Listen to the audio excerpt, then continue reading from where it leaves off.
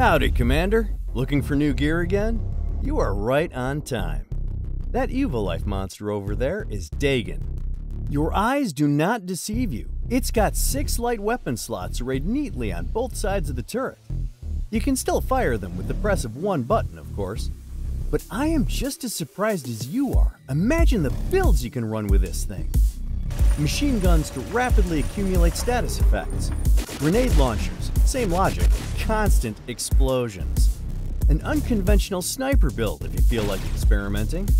Or a party setup, my personal favorite. I bet the vendor will recommend Trickster and Tamer, no doubt. Both are medium-range machine guns. Trickster distributes damage over time, while Tamer applies rust.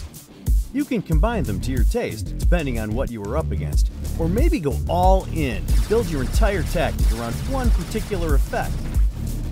Speaking of tactics, Dagon's ability is pretty simple.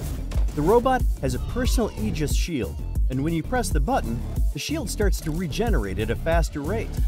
Dagon also gains additional speed while the ability lasts. I wasn't sure about those legs either, but Evil-Life sure know their business. This cuttlefish can be surprisingly swift. Not that I've ever seen a cuttlefish, let alone a walking cuttlefish. Anyway, save the ability for when things get hot, and you won't be disappointed. And things are sure to get red hot eventually.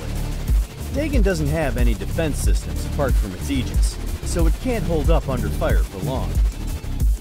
And there you have it, a groundbreaking new design which proves quite straightforward when you start using it. I'll leave you with that. Next time, we might have some deployable turrets to play with if the rumors are true. Happy hunting, Commander!